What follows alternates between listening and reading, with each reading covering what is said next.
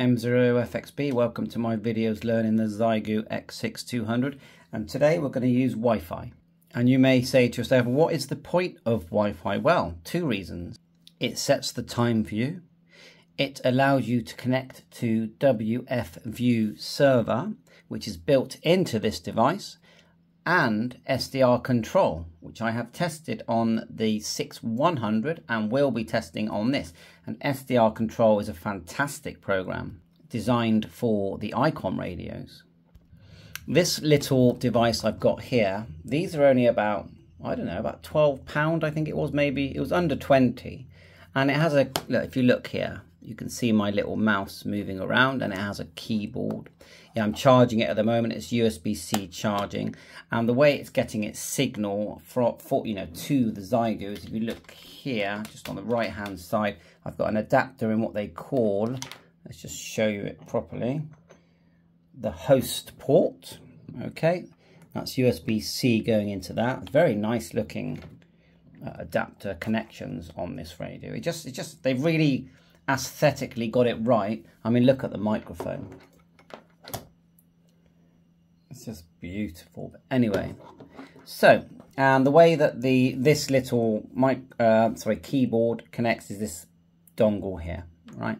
And it's working fine. So let's go to the Wi-Fi section by going to System, and you'll see WFVIEW server there. But I'm going to make a completely separate video using that. It's, well, it definitely warrants a separate video, and it's great fun doing it as well. Then we're going to go across to wireless LAN. So we're going to turn the outer knob here, turn it until it says wireless LAN, and we're going to push the knob. And I have sort of tinkered with this before, so it might turn on by default. But if you look here, it's not on, and there is an actual on button, so we're going to press on. And if it doesn't scan automatically, there's a scan selection just there. We can do that.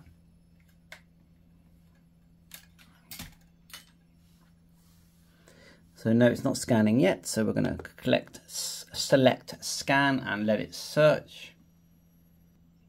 And it finds some of my Wi-Fi's. So let's select one of them. You select by turning the outer knob. See, the outer knob. Select Mercury and then enter. That's the one, and it puts it up here. It says Mercury 10 now. And now we want to get down actually to our password. Now, more advanced, we can set IP addresses and that, but right now we just want to log into it, don't we? So to go up and down this section, we're turning this knob with the red line on it until we get down to password. And let's type our password. Now, I've noticed with my keyboard and the other keyboard, it keeps deleting. I don't know if that's a bug. So we're going to select the on-screen keyboard by pressing the VKB here. And then we'll just start to do it the manual way. I notice they've got capitals and small letters on the same screen. And that is allowing me to enter my, my digits. To select numbers, you press this arrow here. See that 1, 2, 3, and it even gives this. And then back. And you've got the backspace is the second arrow in. So now I'll hit connect, second arrow in.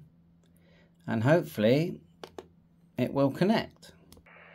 Took a minute, but it now says connected. And then you can hit the exit button, which is underneath my thumb.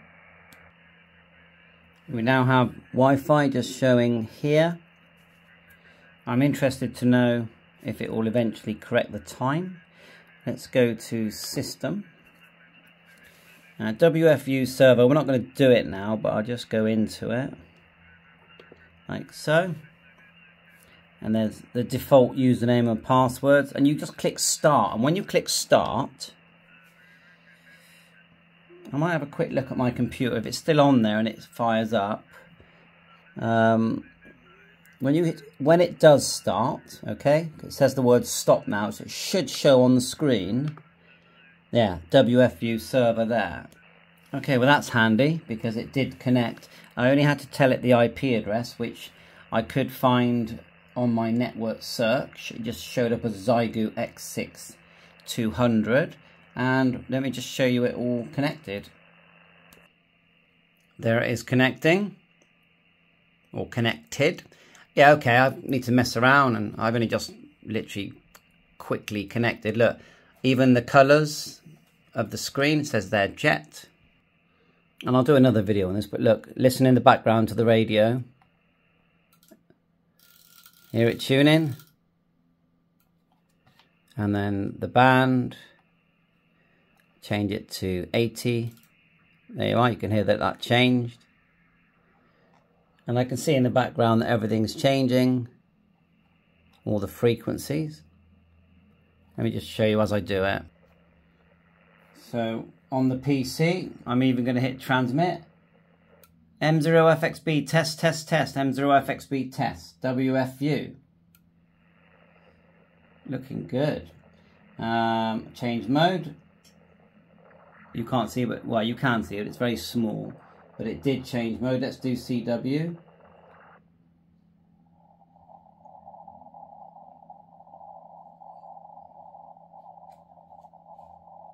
So yeah, we can type frequency if we want. Let's try airband 133.850. I've typed it. Now how do we enter that? Let me just try hitting enter. Yes. And then change the mode.